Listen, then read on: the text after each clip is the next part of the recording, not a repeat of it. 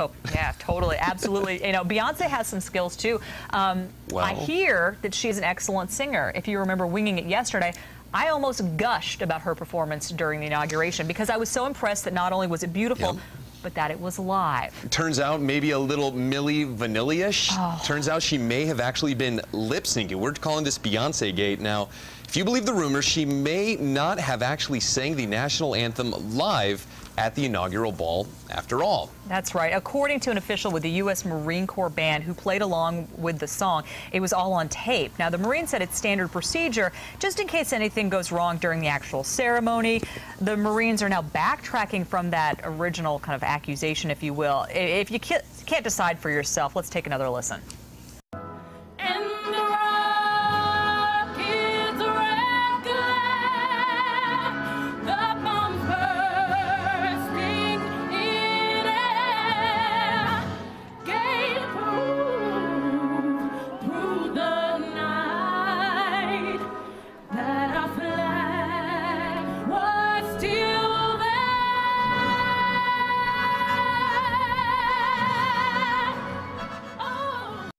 Obviously, we know she's an amazing singer, good dancer and all that. Maybe actor, too. Actress, I should say. I don't know. I can't really tell. I really can't. Honestly, I can't seem to save my life, so who am I to judge? I couldn't do it at all. But there are people who have better insight than you and I. We have some experts joining us this morning, Janet Snyder and Nicholas Pickles from Janet and Nick on KISS 98.5. You know, they've been talking about it all morning. They probably know more than you and I do about this topic. A lot of folks are talking about it. So what do they think? Good morning, Diana and Anthony. How are you guys? Good, good. Thank you, guys. So this is just kind of weird. I think a lot of people were just amazed by it. Twitter, Facebook, people are all talking about it, but I guess people are also feeling a little bit slighted by this now. Is it really something to be slighted by, though? When you watched the inauguration on Monday, Beyonce was one of the last people to perform, and she was sitting outside in 30-degree temperatures. I have no problem with that being a recorded performance just because of the circumstance of the climate and having it be something that you have to do live, and that's got a pretty big range to the Star-Spangled Banner, you know? Oh, I couldn't do it. But, hey, you know, what is it? Kelly Clarkson and James Taylor, now they're saying that they did perform live. Well, James Taylor's song was a nice, easy song to sing.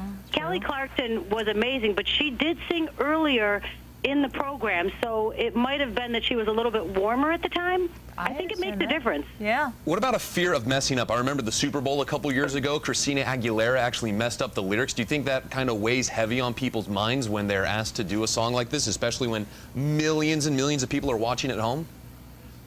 Me, probably. Beyonce, I don't think she's got so much experience with doing it live. I don't think that messing up is the issue with her. I would say it's probably just the voice quality, and if she knows she's got the good version pre-recorded, let's go with that.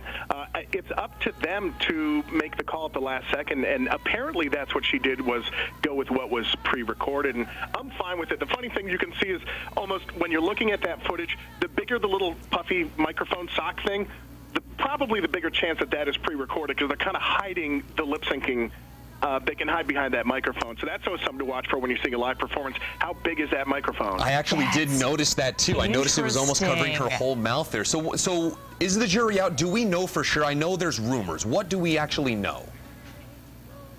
And the one other thing that is, has to be noted is Beyonce's got a big week. She's in New Orleans now, already rehearsing for the Super Bowl halftime show. Yeah. So I think she just didn't want to screw anything up. I think she wants to nail this week and have this be a big week for her. So I think that might have also been something else that she had on her mind. I think it's a fun story that people are excited that they caught her on this one. Beyonce's camp hasn't said anything at this time, but she didn't look thrilled yesterday. They'll send out a pre-recorded statement. No, I'm just kidding. Why not, Janet Snyder, Nicholas Pickles, our friends at KISS 98.5. Thank you guys for joining us this morning. Don't forget, whether it's singers or girlfriends, fake is the new real. Oh, yeah, right. Okay. It's very true. Manti approves on that one, too.